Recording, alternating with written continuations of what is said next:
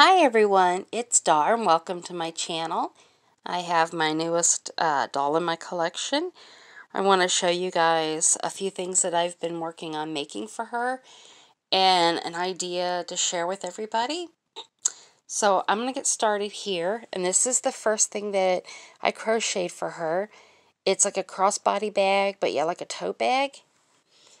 And then I made this and finished it up today. It's going to be a little purse with a flap. I just got to get some Velcro or something to keep it down. This is a pink with pink metallic thread. And you could find this yarn at Hobby Lobby. And then this one has not been put together yet, but I like the different colors to it. It's going to be just like this one, but maybe a little smaller.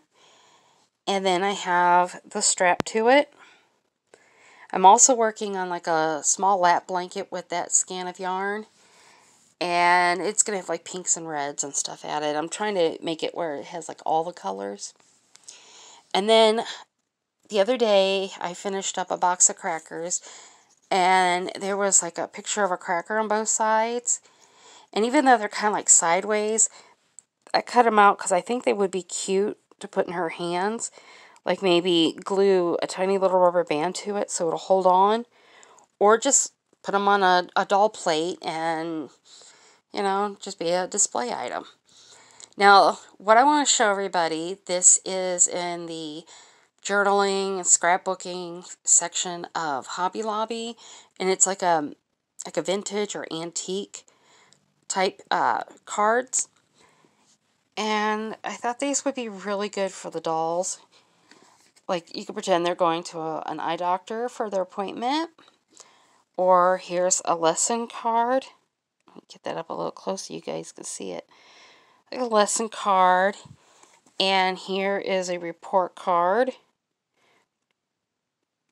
So, oh, and like a postcard.